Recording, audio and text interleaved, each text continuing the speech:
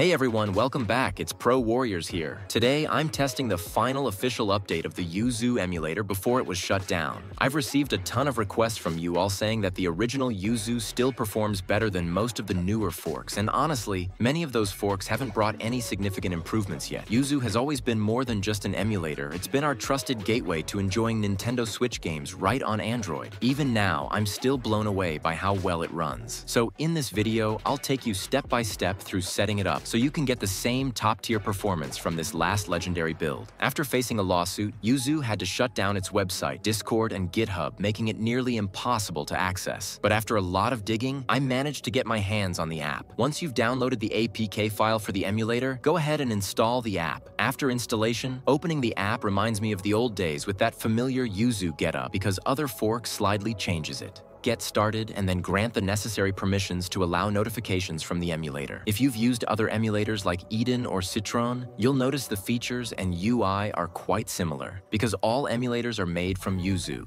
You can say mother of all emulators. Next, the emulator will prompt you to enter your production ID or product keys. Without these keys, you won't be able to run any games. The emulator will then ask you to locate your games folder. Once the folder is added, Yuzu will automatically detect and display the games in your library. Disclaimer: the emulator itself is legal, but using illegal ROMs is forbidden. I do not support or provide access to pirated games, so please use legal copies for your safety. Wait, at this point, you might be wondering which games you should try. Before you jump into any game, it's important to check whether it's playable on the emulator. Yuzu has a compatibility list available on their GitLab page. From there, you can easily verify if your favorite title is supported. The great thing is that Yuzu supports both NSP and XCI formats, giving you flexibility in how you manage your game files. Let's configure the settings, but keep in mind that performance can vary significantly from device to device and game to game. However, you'll gain a clear understanding of how everything works. Click on the gear icon in the bottom right corner,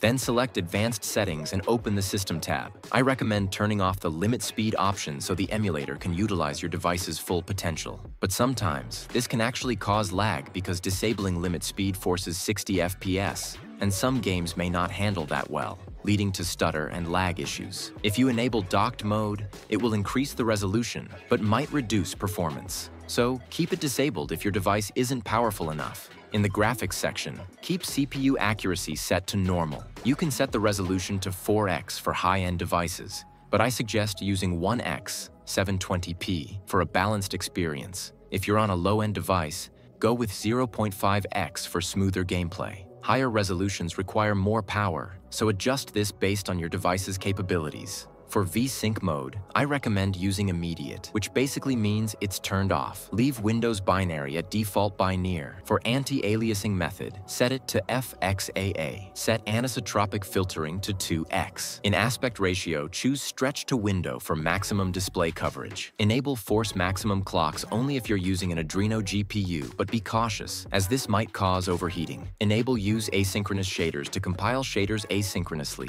reducing stutter, although it may introduce glitches. Enable use reactive flushing to improve rendering accuracy in some games, but note that it might cost some performance. Now go to the debug settings. Here, only Vulkan API is available, so we don't have other choices. Feel free to experiment with these settings to find what works best for your device, and if anything goes wrong, you can always reset to default. Next, head back to the main settings menu, where you'll find an option to install custom GPU drivers. By default, the emulator selects your device's GPU driver, but you can install a custom one for better performance. For this video, I'm using the Qualcomm Adreno 805 driver. To choose the best GPU driver, first check your device's Adreno GPU model using apps like AIDA64 or CPU-Z. Then try custom drivers like V615, V630, or V805 from trusted sources to see which offers the best performance. Test each one and stick with the driver that delivers the highest FPS and visual quality without causing overheating.